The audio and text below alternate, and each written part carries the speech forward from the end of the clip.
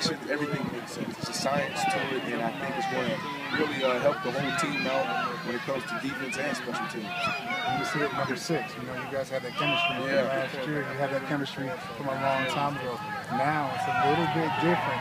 You see even other guys getting the success that you had last year, and maybe taking a little off of you, which gives you like maybe a little bit more one-on-one coverage. Yeah, I'm excited to see the type of year Martellus is going to have. He's a monster. I think he's the best in the business. I don't understand why this is his 3rd team.